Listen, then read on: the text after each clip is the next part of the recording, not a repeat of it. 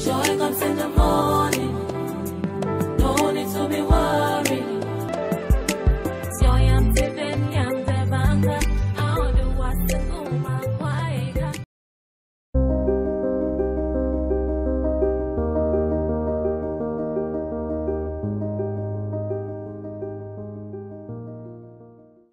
Emmanuel, God is with us. My name is Justin. I would like to share my deepest condolences to the family of Prophet TB Joshua, to Mummy Evelyn Joshua, a wonderful, mighty woman of faith, also to the children of Prophet TB Joshua, to Sarah, Promise, and Hart, also to the Emmanuel TV team and the Scowan family. May God Almighty strengthen you and comfort you during this time in the mighty name of Jesus Christ.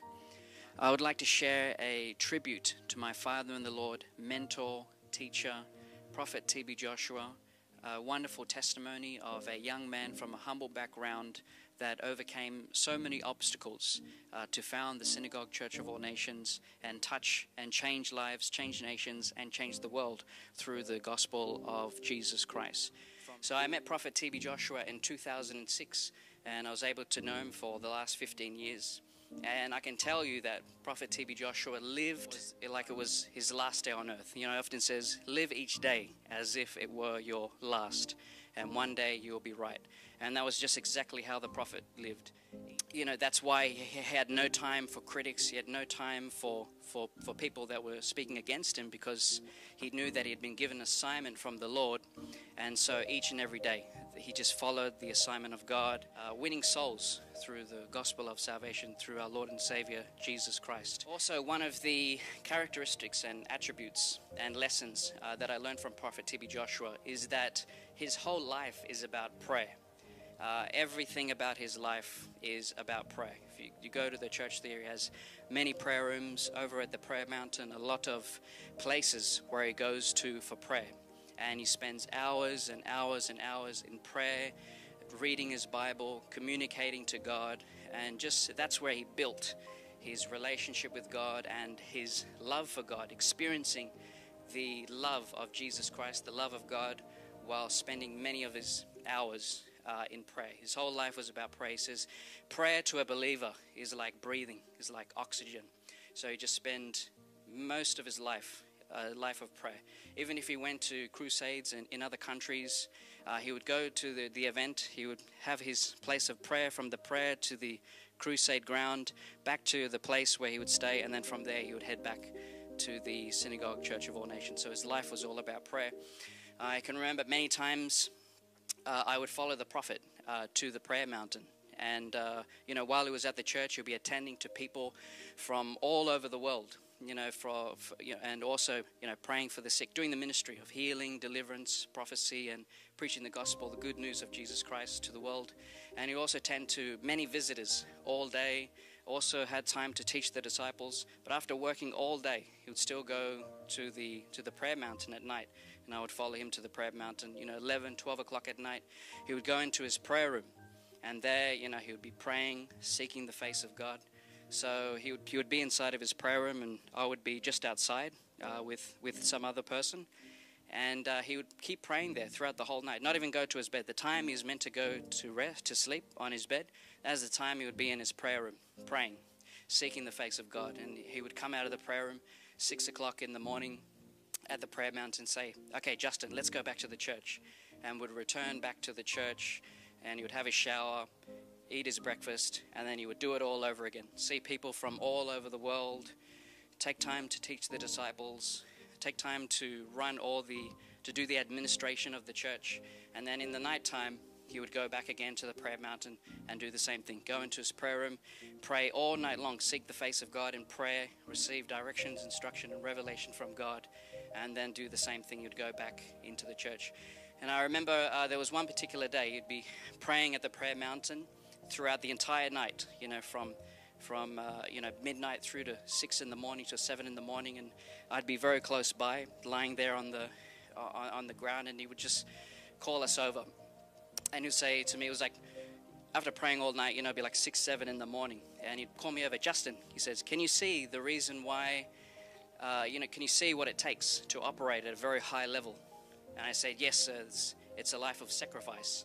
And he said, yeah, can you see why there are not as many people operating at that level? And I said, yes, because it's a very uncomfortable lifestyle that you have to live to be able to operate at that higher level.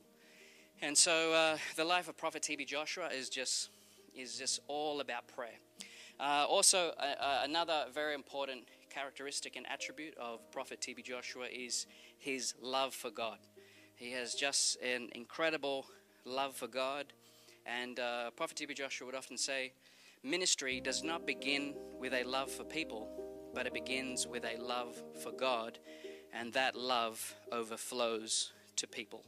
And he would often say that love is the force that sets faith working, and love never gives up.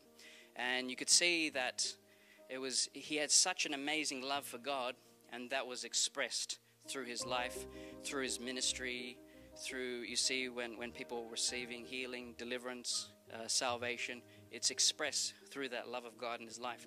And I remember when I met Prophet T.B. Joshua in 2006, I was depressed, living in darkness, living in the world. And when I met Prophet T.B. Joshua for the first time behind the scenes at one of the pastors' conference, I just remembered encountering him.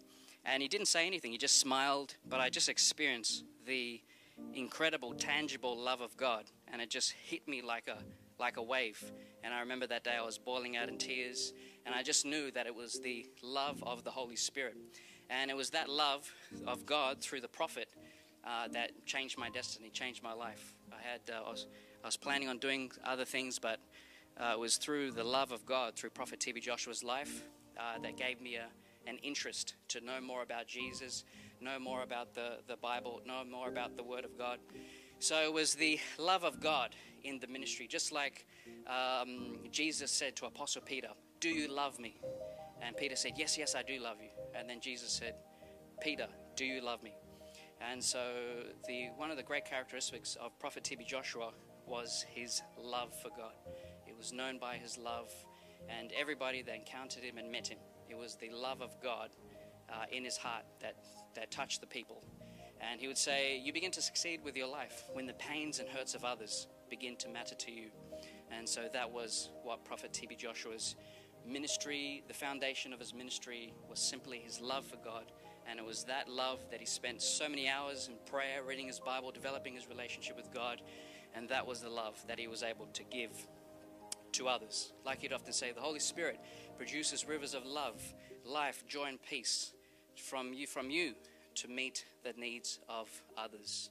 And that was just a great testament to Prophet T.B. Joshua's life. Another one of the characteristics that I learned from Prophet T.B. Joshua was just the tremendous amount of charity, the tremendous amount of generosity that he would give to people all over the world. You know, there was so much charity within Nigeria, within all the nations of the world. There was just so much charity works that he had done, from widows, orphans, people that received deliverance from armed robbery, people that were living life of sin, prostitution, etc. They would all receive deliverance, and he would help them start their life anew with different charity works. So much charity that was not recorded through the camera, but there was just loads of generosity to people all over the world. There was one particular charity mission that I was able to follow Prophet T.B. Joshua. We traveled from Nigeria to Ecuador. There was an earthquake that had happened in Ecuador that had destroyed one of the schools in a remote area in Ecuador, in the middle of a jungle. So their school had destroyed because of the earthquake, and Prophet T.B. Joshua and the Emmanuel TV team, they rebuilt the school there, and Prophet T.B. Joshua wanted to go to Ecuador to open the school and pray and counsel for all the students and the teachers. So I had the wonderful grace to be able to follow Prophet T.B. Joshua to Ecuador. And we traveled hours and hours and hours through the jungle in this forward drive truck. And, it started raining, and the forward drive couldn't drive through the jungle. So the prophet said, okay, let's all start walking. So we started walking. It started raining, and so I had to use a leaf as an umbrella. But, through that whole journey, he was just so enthusiastic, so excited, because that was his heart. His heart was for charity and for helping, being used as a channel of generosity and charity. So it was so exciting to be with him on that charity mission. And I just remember it just took hours and hours before we finally got to the place where the school was rebuilt. And Prophet TB Joshua arrived there, and he prayed for the students and for the teachers, and he opened that school for them, and it was just such a wonderful experience. Everybody really enjoyed it there. And then, after that, he had to travel another hours and hours and hours to travel back to where he was staying. But that was just one of the biggest characteristics I learned from the prophet, was just his love for generosity and for charity through our Lord and Savior, Jesus Christ. And finally, one of the greatest legacies of Prophet TB Joshua was, and his calling, was to raise disciples of all nations. And you would often say that the greatest calling that God Almighty, and the assignment that God had given him, was to raise disciples from all nations, was to raise men and women of God who would travel throughout the earth, preach the good news of Jesus Christ, heal the sick, deliver the oppressed, win souls for the kingdom of God, and to shake the world through the gospel of our Lord Jesus Christ. And that was his greatest assignment. So with Prophet TB Joshua, when raising the disciples, he was incredibly loving, incredibly patient. He would take his time to help them discover their strengths, help them to discover God's calling for their lives. And also he was very patient in helping them with their weaknesses, helping them with their bad characters, and helping them to overcome their weaknesses and to build their strengths, to build their character, so that they would be able to maintain God's gift in their lives. And that was the greatest legacy of Prophet TB Joshua. And so now our Father in the Lord, Prophet TB Joshua, has completed his assignment. He has fought the good fight, finished the race, and has received the crown of righteousness. Our Father in the Lord, Prophet TB Joshua, has closed his eyes in all things of this world, and he has opened his eyes in a world of glory. So we thank God Almighty for the life of Prophet TB Joshua, and now he has raised up all disciples from all nations, men and women of God, who will continue that wonderful legacy and share the good news of Jesus Christ all over the world, and also the teachings of Jesus Christ through Prophet TB Joshua. So we thank God Almighty for his life. Thank you, Daddy. Thank you, Prophet TB Joshua, for being the father, for being the mentor that I had never had. I ask God Almighty, and I thank God that he sent you into my life, and for all the wonderful seeds that you planted into my life as well. Thank you, Daddy. Till we meet again in heaven. In Jesus' mighty name.